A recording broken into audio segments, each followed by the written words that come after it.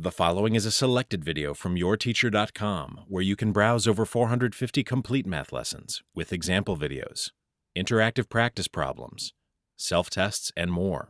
Try a complete lesson today at YourTeacher.com.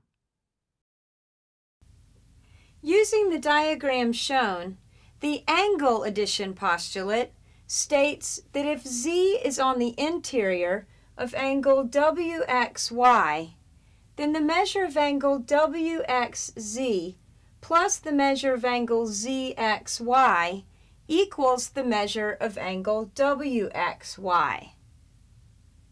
In the second figure shown, we can assume that angle EFG is a straight angle, which means that it measures 180 degrees. Therefore, the angle addition postulate tells us that the measure of angle 1 plus the measure of angle 2 equals 180 degrees.